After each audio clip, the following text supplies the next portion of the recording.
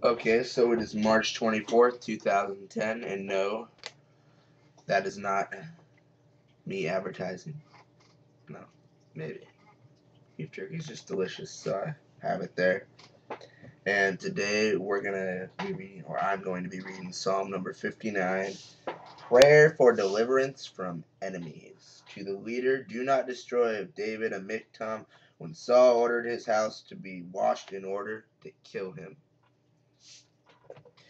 Deliver me from my enemies, O my God. Protect me from those who rise up against me. Deliver me from those who work evil. From the bloodthirsty, save me.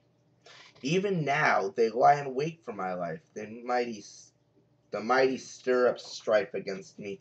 For no transgression or sin of mine, O Lord, for no fault of mine they run and they make ready. Rouse yourself, come to my help, and see. You, Lord God of hosts, are God of Israel. Awake to punish all the nations. Spare none of those who treacherously plot evil. Each evening they come back, howling like dogs and prowling about the city.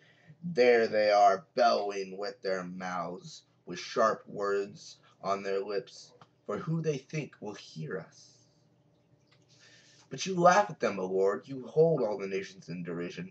O my strength, I will watch for you. For you, O God, are my fortress. My God in his steadfast love will meet me. My God will let me look in triumph on my enemies.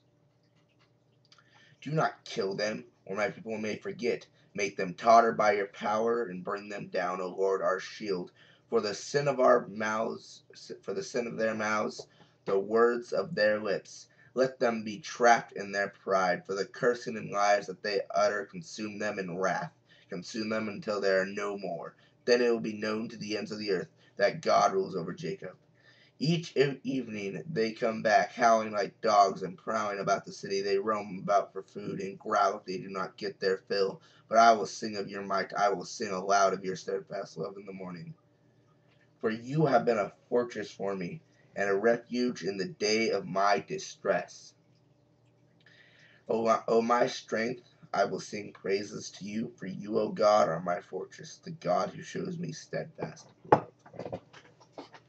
So that's it for Psalm number 59. Thanks for watching, and I will see you later, I guess.